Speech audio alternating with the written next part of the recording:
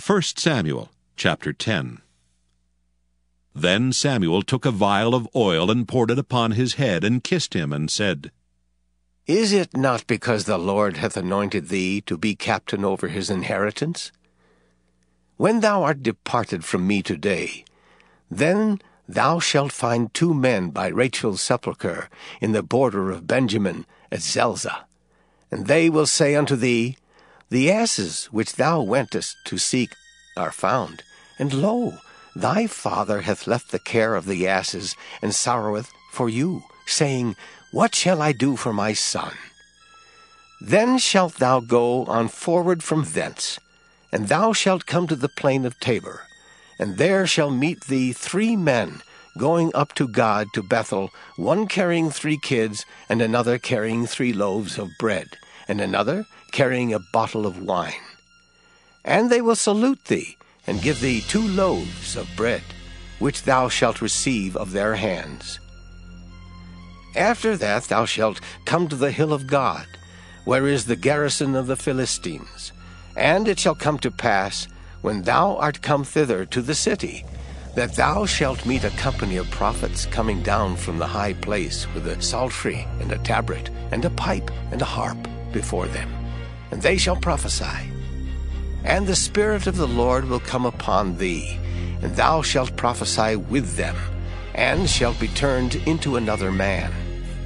And let it be, when these signs are come unto thee, that thou do as occasion serve thee, for God is with thee. And thou shalt go down before me to Gilgal, and behold, I will come down unto thee, to offer burnt offerings, and to sacrifice sacrifices of peace offerings. 7 days shalt thou tarry, till I come to thee, and show thee what thou shalt do. And it was so that when he had turned his back to go from Samuel, God gave him another heart. And all those signs came to pass that day. And when they came thither to the hill, behold, a company of prophets met him, and the Spirit of God came upon him, and he prophesied among them. And it came to pass, when all that knew him beforetime saw that, behold, he prophesied among the prophets, then the people said to one another, What is this that is come unto the son of Kish? Is Saul also among the prophets? And one of the same place answered and said, But who is their father? Therefore it became a proverb, Is Saul also among the prophets? And when he had made an end of prophesying, he came to the high place. And Saul's uncle said unto him and to his servant, Whither went ye? And he said, To seek the asses. And when we saw that they were nowhere, we came to Samuel. And Saul's uncle said, Tell me, I pray thee, what Samuel said unto you. And Saul said unto his uncle, He told us plainly that the asses were found. But of the matter of the kingdom whereof Samuel spake he told him not.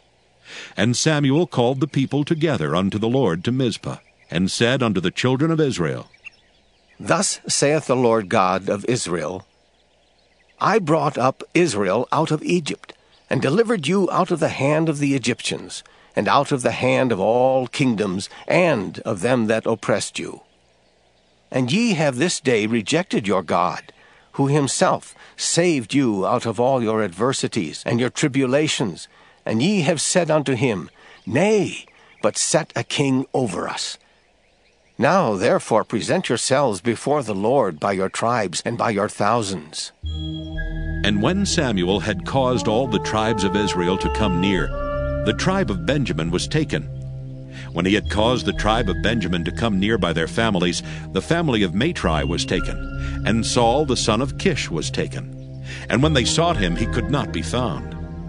Therefore they inquired of the Lord further, if the man should yet come thither. And the Lord answered, Behold, he hath hid himself among the stuff.